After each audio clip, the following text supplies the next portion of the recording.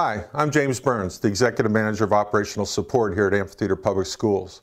We've had several questions about ventilation within our schools and how we're going to ensure that our students are safe when they return.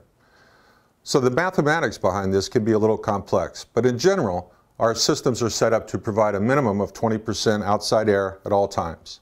This means that for a typical classroom, every 30 to 45 minutes, all the air within that classroom has been exchanged for fresh outside air. We've adapted our systems and controlled this to increase this as much as possible through our automated systems. But for some classrooms, you're controlled simply by a thermostat within your own space. These are very similar to the thermostat you would have in your own house. Many of them have simple on-off switches for the fan. Feel free to put that fan into the continuous on position to increase the ventilation within your classroom. What we've done at AmFi exceeds anything the CDC has recommended to date, and we are sure that your student will be safe within our schools. Thank you.